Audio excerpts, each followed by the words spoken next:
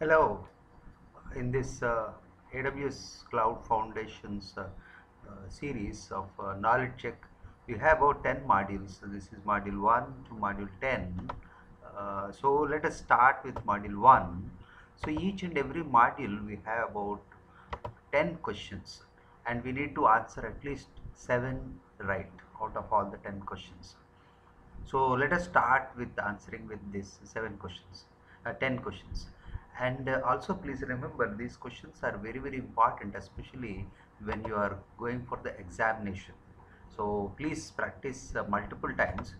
You have unlimited chances to go into this question to answer these questions.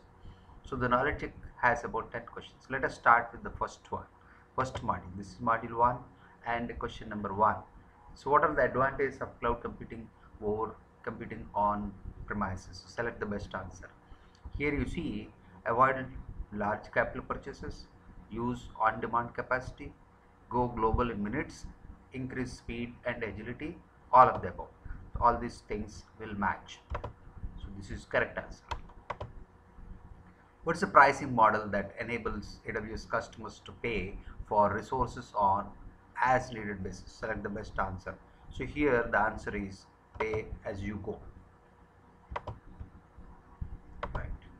Third one, which of these is not a cloud computing model? Select the best answer. So you see system administration as a service is not the right model of cloud computing. Rest all of them are quite used in cloud computing. The fourth one, true or false? AWS owns and maintains the network connected hardware required for application services, while you provision and use what you need. The answer is true. The fifth one, which of these is not a benefit of cloud computing over on-premises computing? You see this one, pay for racking, stacking and power servers. We don't pay for that. So this 5B is the right answer. Okay. The sixth one, which of the following are not benefits of cloud computing? Choose 2. So here you choose this multiple procurement cycles and also high latency are not the benefits of AWS cloud computing. Yes.